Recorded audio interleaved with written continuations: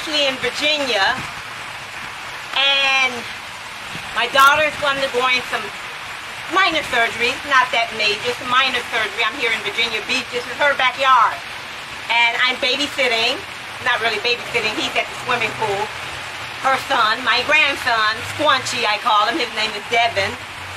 And I really had a great workout. This is week 6, day 2 for me. This is Monday, week 6, day 2. And I tell you guys, it's beautiful out here. But you know, it's just like Chicago.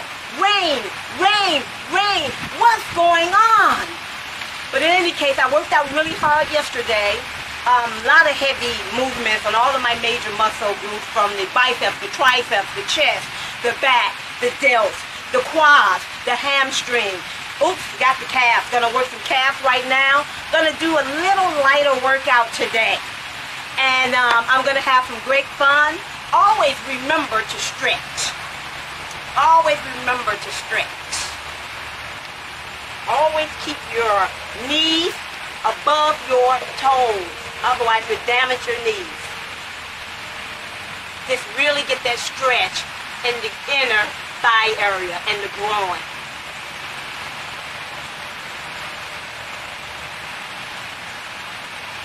Ah, that feels good. Good stretch to get your hamstrings going. Breathe. Breathe as you go down. The key is to feel the stretch. The key isn't to kill yourself.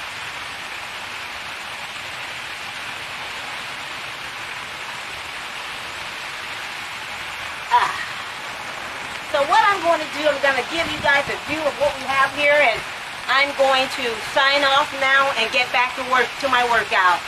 See you guys later on this week when I'm pumping some heavy iron. Bye-bye.